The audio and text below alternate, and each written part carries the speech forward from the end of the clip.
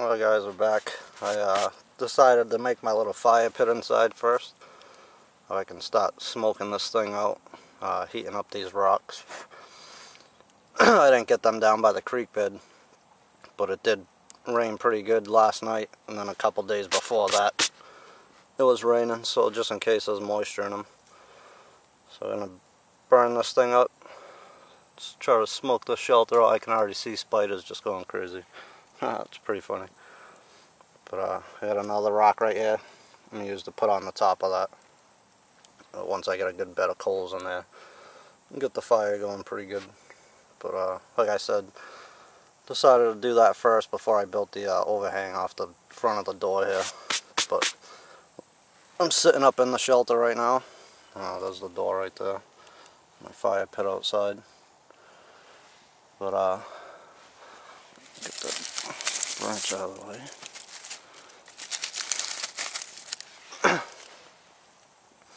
So I'm going to keep that thing going.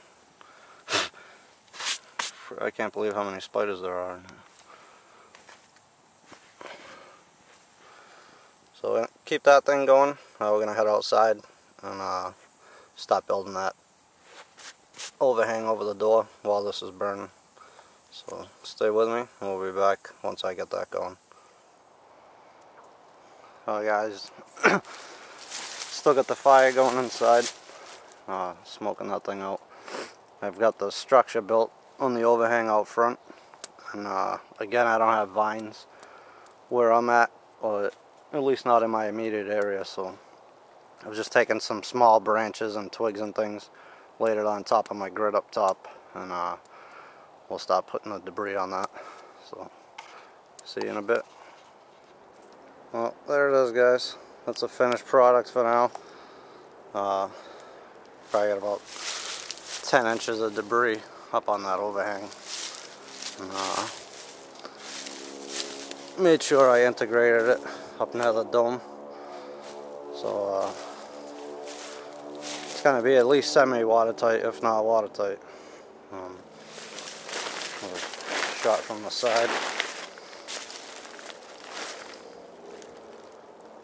Bring it with the overhang now. I'm like a foot and a half away from my fire pit outside.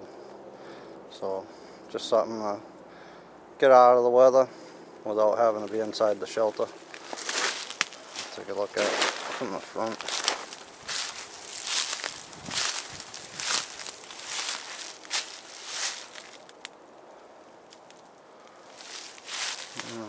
Go on the other side real quick.